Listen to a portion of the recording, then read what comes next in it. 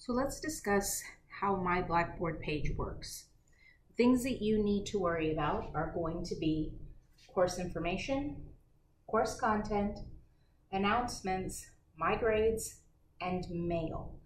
Those are the things that you need to worry about. So under course information, you've got this Start Here folder. Start Here folder is going to be where all of the videos that hopefully you're currently watching are. That will allow you to learn more about how to take a test properly, what's in your syllabus, where the schedule is, how to use Blackboard, etc. Here is my contact information. If you haven't programmed it into your phone, but you need it, you've got my cell phone number right here, my office number in Alice. I do have an office number in Kingsville, but for some reason it is not working correctly. It never has ever since they have installed it. I don't know why. And here is my schedule. So where am I and what am I doing?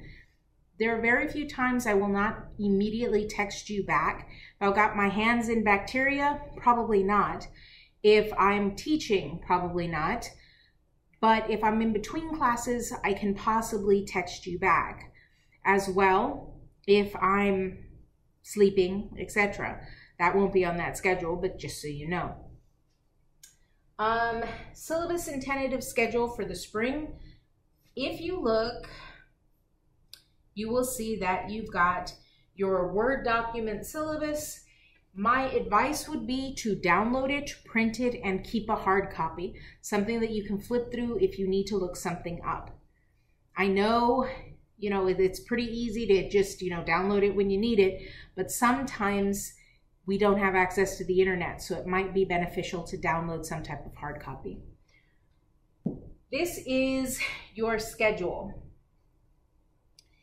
It is in the syllabus, but if you don't want to take the time to look that up, you will notice that there are color-coded days, orange, yellow, green, and red. And some of these have red letters to indicate that they're important.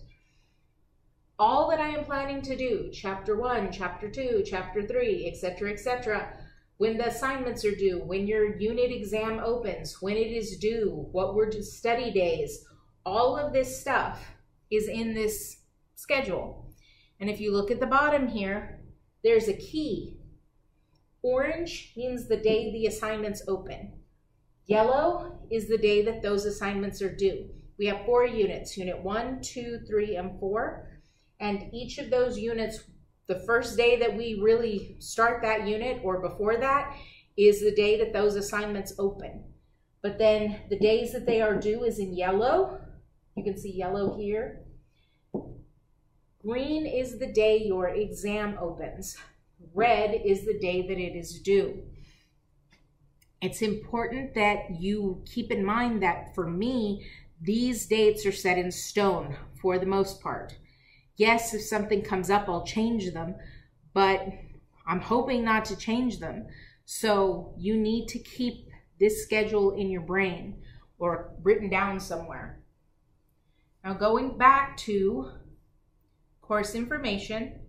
So we went through Start Here, instructor contact information, my schedule, the syllabus. Here's your McGraw-Hill information.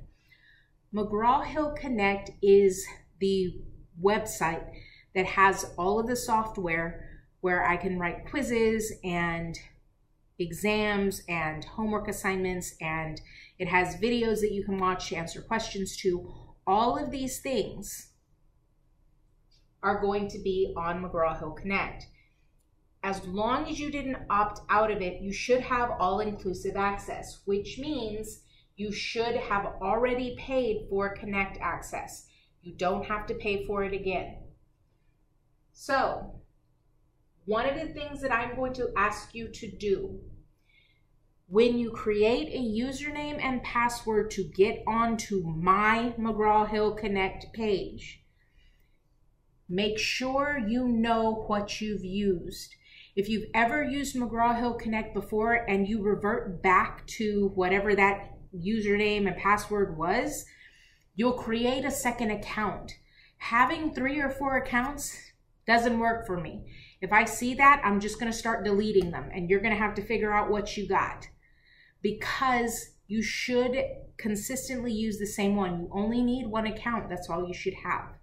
So keep track of what you used when you initially logged in. Don't tell me later, well, I don't remember, because that's not going to fly. Now, something else.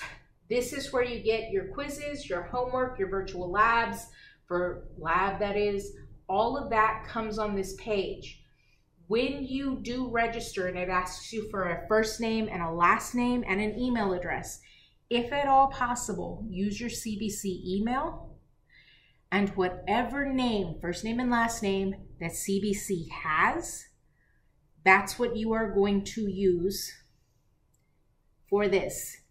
I understand that you might have a nickname, but for McGraw-Hill Connect to interface with Blackboard so that it correctly transfers your grades through the gradebook, it's better if everything matches up. So please try to do that for me. You are more than welcome to tell me which name you prefer, which pronouns you prefer, but for this, keep it the same so that we don't have any issues with the interface between the two, please. Now, for your class specifically, micro lecture, you should see micro lecture section 0201 and 001. Every class that I have has their own individual McGraw-Hill Connect page. So that name has to match with the page that you are trying to get to. If you are having issues getting McGraw-Hill Connect to work, you're not able to get to your quiz, you're not able to get it to run, you see a little scrolling bar over and over and over, but it's not actually opening anything, and you log off and you log back in and it doesn't work, okay, those types of issues, I cannot help you with. I can help you with the material for the class. For that, no. So who do you call? There's a 1-800 number right here for contacting McGraw-Hill Connect. As well, there's a chat, and here are the hours that they are available Eastern Standard Time. So push comes to shove, if it's something to do with your computer, they have to help you. Once the issue is resolved, then you can contact me, and if I need to, I can reset something or whatever. But I don't work with computers, so I don't know how that works. They have to help you with that. And if you call me and say, I can't get it to work, first thing I'm going to ask you is, have you called the 1-800 number? Why? Because they can help you. I can't. Below that, you have the life size information. That is my classroom link. If you're using the phone app and it asks for an extension, that is my extension. Life size is like FaceTime. This will allow us to interact face-to-face so that if you've got questions, if you need clarification on something, anything like that, this is where we do that. I understand that for most of us, this is an online class, but I don't want it to be, you will never talk to me. I want to be able to talk to you if you need help. That's why I became a teacher to begin with. So if you need help, please use this. Monday, Wednesday from 11 to 12 is going to be micro-specific time. But I do have tutoring hours later from 12 to 2 and from 3:30 to 5. During those tutoring hours, anybody can come. But if you need help, take advantage of the fact that I will be there. If you can't meet during these 3 blocks of time, that's fine.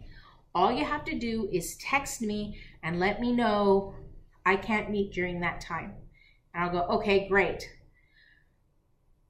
Let's try this time. And if you say, yes, I can meet, great. Oh no, I can't meet, okay, I'm free at this time. We'll keep going until we get a time when both of us are free so that we can actually still meet and go through stuff that if you need help, I'm there to help you. If no students show up on life size or in life size, within 10 minutes, I will log off. The thing about this is the first time that I used life size, would sit there for an hour by myself staring at the screen going, is anybody gonna show up? That got old pretty fast. After 10 minutes, nobody shows up, I log off. In that vein, let's say that you can't come at 12, but you can come at 12:40. Well, I'm still going to log on at 12 and nobody shows up by 12:10, I'll log off. But if you text me and say, hey, Miss Williams, so that you know I can't come at 12, but I can come at 12:40, I will set an alarm on my phone. And at 12:35, I will log in and I'll wait for you to show up at 12:40 so that we can still have that interaction. You can still get the help that you need. That's life size. And all of this is under course information. Below course information, you have course content. Course content is where you get to everything else that you're going to need.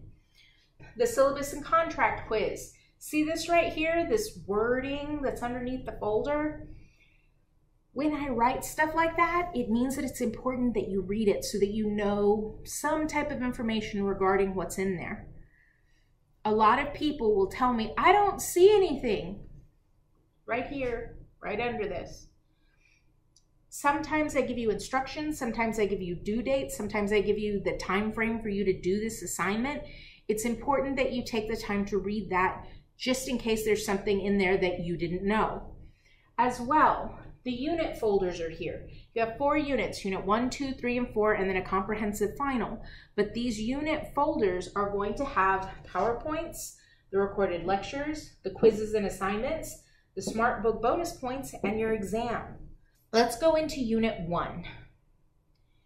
Here are the PowerPoints that you can download. Here are the lecture recordings, which are linked to YouTube because that's where I uploaded them. In this folder, you will have your quizzes and your assignments. And here you will have your Smart Book assignments, which are basically bonus point opportunities. Notice that there's no exam folder. The exam folder will open when the schedule says exam, unit 1 exam opens. And it will show up right under here. For all of the other units currently, under course content, you will only have the PowerPoints and the lecture links until you actually have assignments open on this day. Right under course content, here is announcements. It's important that you check announcements because the announcements are how I communicate with the class as a whole. If there's been a delay with something, if I'm opening something, it'll have the open date and the due date. If there's an issue with a quiz, if there's an issue with an assignment, that's where I post it. So you need to keep track of the announcements. You need to have those come to you. Under that, under announcements, is my grades. This lists all of your grades. In the syllabus, you can see how to calculate your grade. This is all of those. All you have to do is take those numbers and calculate your own grade. Don't ask me to do it for you because I'm not going to. But you can do it yourself. It's not that difficult. But when people say, well, where are my grades? This is where they're at.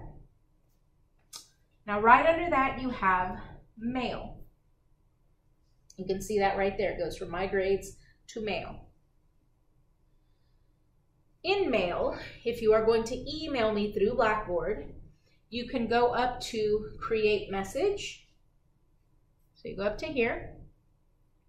See this to box right here? You click that. And at the very bottom, you will see my name. You will go over here, move it over to recipients, and then scroll down. And you've got subject, and you've got your text area to write the body of your email. I will say, again, it is easier to text me and you will get a quicker response. But if you are bound and determined to use this, this is where I want you to email me. If you do email me through here, just send me a text and say you need to check Blackboard for micro lecture.